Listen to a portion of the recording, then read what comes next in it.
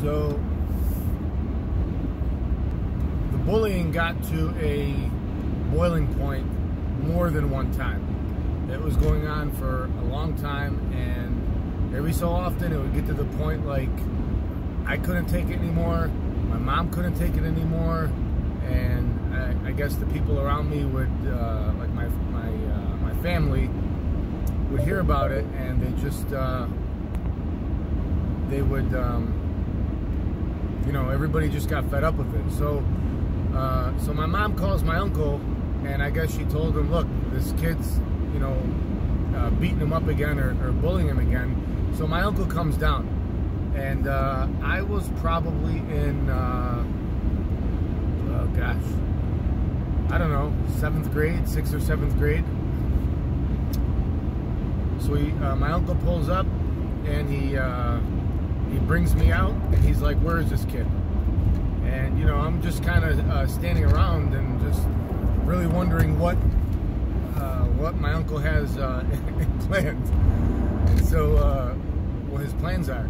So, we're waiting on the side of my house, and kids are coming home from school, and I'm just kind of standing there, and I'm kind of hoping that my uncle's going to deal with the problem and, you know, just make it go away. So I told him, you know, there he is. So my uncle pulls him aside. He says, come over here.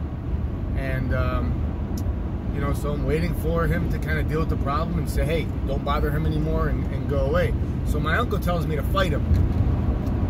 And I looked at him, and so did the kid, the bully, and we're both like, what are you talking about? So my uncle says, let's go fight him. And reluctantly, I, you know, just kind of started to engage the guy, and he came at me, and we started fighting, and the kid started beating me up. The bully was beating me up in front of my uncle. And so the bully's beating me up, and he throws me against the fence, knees me in the stomach, and he's punching me. And we're both kind of waiting for my uncle to do something, and he lets the fight go on. And he lets the fight go on, and the kid's getting the best of me, and he just lets it go on. He lets us keep fighting. And I didn't know what to do. I thought I was trying to fight, but I just didn't have any tools. I didn't have any skills. I was just confused. So he lets the fight go on. The kid's beating me up, kneeing me and punching me, throws me to the ground and beating me up. And after about like a few minutes, my uncle let the fight go on for a few. He ended up pulling the kid off me, and I think he threw the kid up against the car and like said, stay away from him or don't bother him. But it wasn't a real message to the kid. What I learned